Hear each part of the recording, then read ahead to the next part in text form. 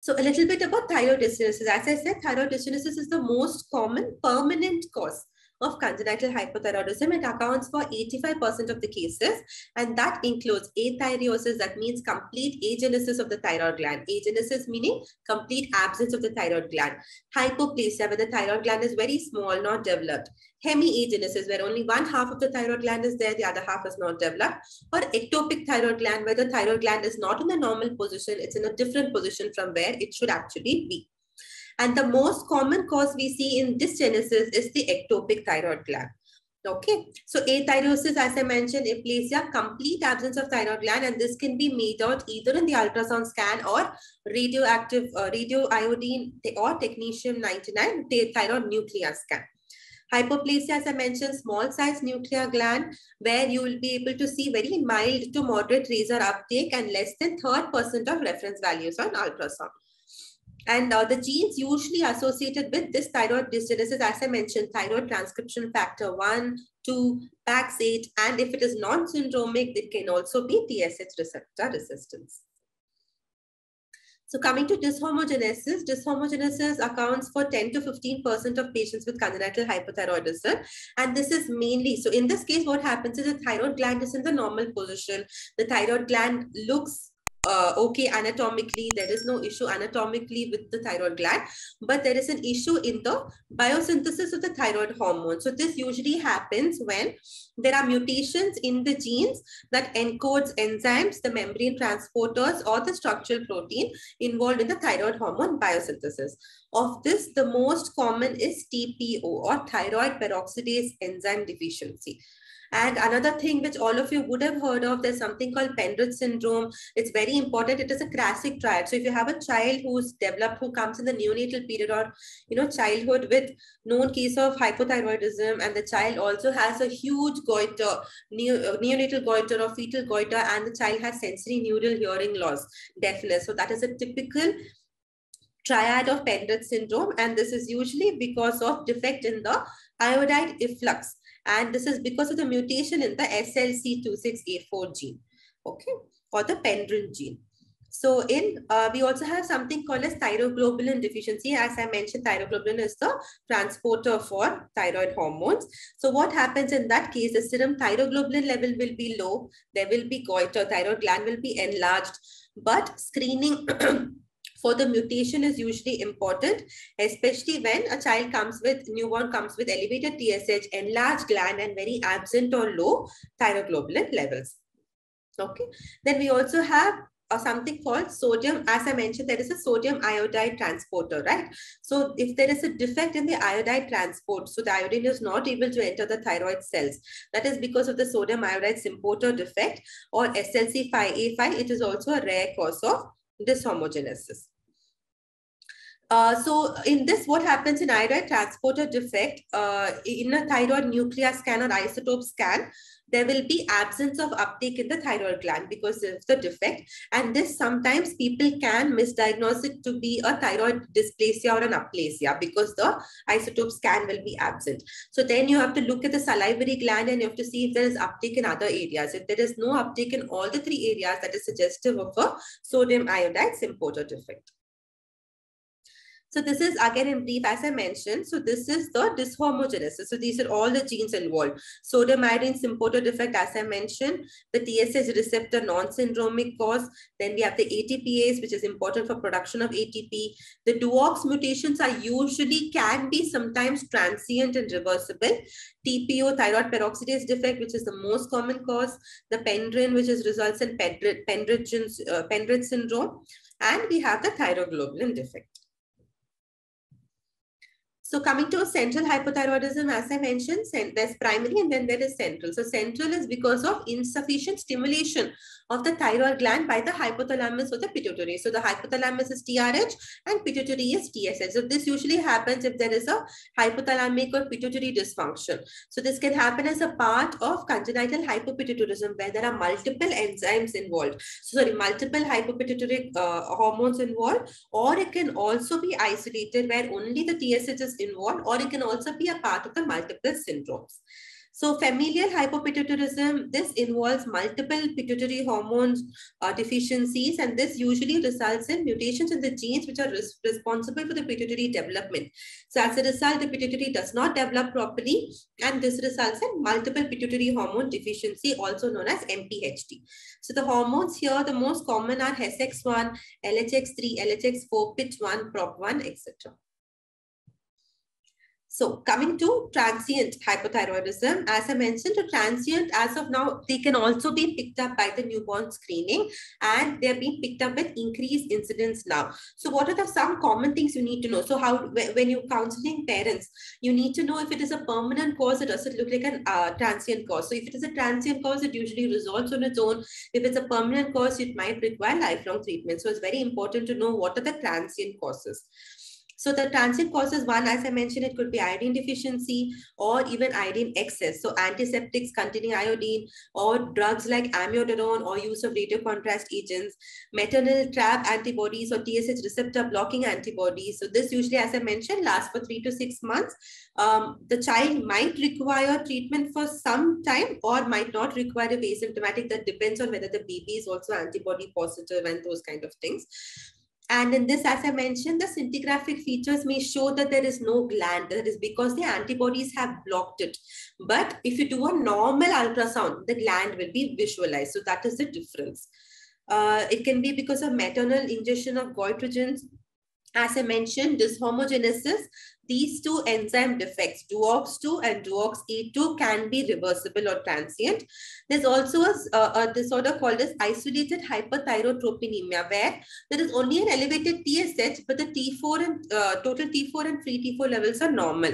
This happens usually in preterm babies, sick neonates. This happens because of the transient immaturity of the hypothalamic pituitary axis.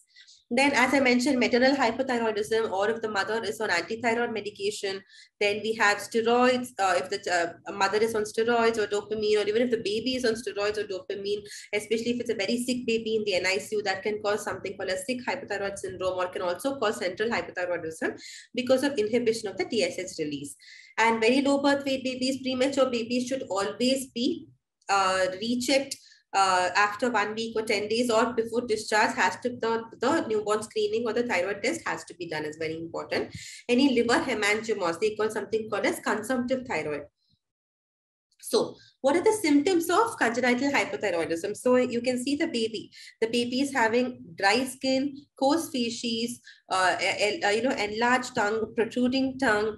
The baby will be having a protruded abdomen, can have an umbilical hernia, will be constipated, will not be feeding well, poor feeding lethargy, might have prolonged neonatal jaundice requiring admissions for phototherapy with no other ABO or RH incompatibility.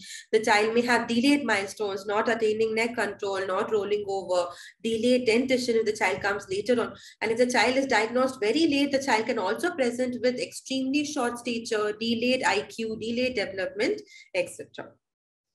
But most of the neonates might not have any symptoms. So that's why we also need, very importantly, need the newborn screening before it is too late and the brain development is affected. So we have something called as a Quebec score. So this is the Quebec score for congenital hypothyroidism based on the symptoms. So we give a scoring 1, 2, 3 kind of a scoring, and the total score is 13. And a score of more than 4 out of 13, you strongly suspect hypothyroidism and you investigate accordingly. So as I mentioned, it depends on the age group. Based on the age group, there are different clinical features which are seen. 0 to 7 days, there'll be prolonged jaundice. There can be a high birth weight, poor feeding, hypothermia, that is cold, not able to maintain the normal temperature of the body, a huge posterior fontanelle. 1 to 4 weeks can present with failure to gain weight, constipation, lethargy, not feeding well. 1 to 3 months can present with umbilical hernia, macroglossia, protruding tongue, myxedema, coarse cry, coarse facies. So how do you evaluate a child or a newborn baby who's come with primary congenital hypothyroidism? We need to ask a detailed physical history and physical examination. Ask history about consanguinity because there are many genes which can be inherited in an autosomal recessive fashion. Ask about the perinatal history. Is the mother on any is the mother have any Graves' disease history or autoimmune thyroid disease? Is the mother on any antithyroid medication or any other medication? Was there any iodine exposure? What is the did she follow the recommended dietary allowance for iodine? And then once the baby is born, you look, or when the baby comes to you in the OPD basis, you look at the physical examination. You look for any signs of dysmorphism or any other associated anomalies. So as I mentioned, all these genetic defects can have other associated anomalies in the form of cleft palate, congenital heart disease, hypotonia, etc. And you also ask if newborn screening has been done in the baby, once the baby was born, in whichever hospital the baby was born. Was the newborn screening done and was the report collected? Okay. And then how do you proceed? You have to proceed with first doing the thyroid evaluation. Then you do the imaging to identify what is the etiology. And you do a hearing screen because, as I said, Pendle syndrome, sensory neural hearing loss, and in general, hypothyroids also can have some amount of hearing loss. And if the baby in the fetus itself is having a long-standing severe hypothyroidism, then what happens? We can do an AP radiograph of the knee, and that will show an absent lower femoral epiphysis. And this suggests very severe congenital hypothyroidism. And this usually correlates with IQ and intelligence and motor scores at the later life. So, what criteria do you need? So as you all know, newborn screening is a universal thing which is done all over worldwide. It tests some basic diseases, newborn diseases, which can be easily detected and prevented. Out of which some countries might detect around 10 to 14 diseases. Here we do usually 7 diseases. So we need to know, why does hypothyroidism fit into the criteria for newborn screening? So because congenital hypothyroidism is a very important public health problem, and this test is very simple. The test is reliable, and if left undetected, hypothyroidism might not manifest at birth and routine examination might be normal. We know the natural history of the disease, and the treatment is very important, as I mentioned, to prevent mental retardation, to prevent mortality, morbidity, and delay in diagnosis can have major long-lasting impact, and screening is very cost-effective. It is not even expensive. So that's why it's very important to test for congenital hypothyroidism in newborns. So these are the 2 basic guidelines, very important guidelines, which we use, prepared by the team of ISPE, Indian Society of Paediatric and Adolescent Endocrinology. Part 1 is the screening and confirmation of diagnosis. Part 2 is the imaging, treatment, and follow-up. So you can just go through both these guidelines. I will also be talking about it. So, as I mentioned, newborn screening for hypothyroidism can be done with either 2 samples, either the cord blood sample or the postnatal sample. So, each one has its own advantages and disadvantages. Either is okay, but you should know which are the advantages and disadvantages so that you can take a decision appropriately. So, a cord blood sample, you don't have to prick the baby, so it's painless. You get how much of a quantity of blood you want. It's not affected by the TSH surge, as I mentioned, in the first 24-48 hours. And even before the discharge of the baby, the report will be ready. So, what happens, sometimes we discharge the baby and we tell them to follow with the newborn screening, but they do not follow, they forget about it and they don't realize. So that's the problem. If it is a postnatal sample, the other advantage is it can screen other disorders as well, because there are some disorders which require feeding to happen, to be picked up, like metabolic disorders that might not be picked up by the cord sample. And the cord blood sample, the nurse should be trained, 24/7, because the delivery can happen anytime. But this we will do it only in the morning. And any special situations, better to do newborn screening. And it can be done even in home delivered babies, because once the baby is delivered, they come to the hospital after 48, 72 hours for checkup. We can do it then as well. Cord blood sample, the disadvantages, as I mentioned, round-the-clock personnel, metabolic disorders might be missed, and some perinatal factors might also affect. But postnatal sample, if taken, especially before 48 hours, false positivity. It's a little painless to the baby because you have to pick it, and it needs a more special assay system. So the timing of the sample is very important. Either, as I mentioned, either you take the cord blood or postnatal sample after 48 hours. So 48 to 72 hours, not later than 5 days, it should be collected for screening. That is the heel prick sample. And in case the infant is getting discharged early or there is some need for blood transfusion, then you can collect it earlier, but the cutoff will be different. The cutoff of TSH will be higher. So that is also important to know. And the first screening is the same, be it an IUGR child, be it a term, or be it an extreme preterm. But in preterm babies or sick neonates, we might have to repeat the screening. In term healthy neonates, we do not have to repeat. If it is a sick newborn, sample should be collected before 7 days of life or discharged from the NICU, whichever is earlier. So this is the conclusion, and it has to be taken very noted of in the back of your head that no infant should ever be sent home without a congenital hypothyroidism screening. So it's very important. If it is not happening in your hospital, make sure that it is done, because it is also cost effective. It is not very expensive as well. So there is no reason why it should not be done. Okay.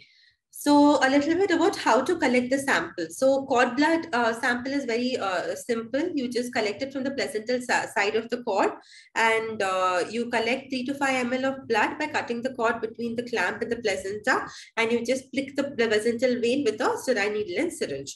And you can store at 4 degrees and transport to lab within the day. So what is more important is in the right hand side, as I mentioned, the postnatal sample or the heel prick sample. So this is the heel of the child. You have to prick only on the sides and never in the center. And the heel prick should be, it should be drops of blood, and it should be a full circle, as I mentioned. It should never be layered like this or never be spotted. It should be air dried and transported at room temperature. So here you can see this is the newborn screening card. These are the circles, and the circle has to be entirely filled up with a drop of blood.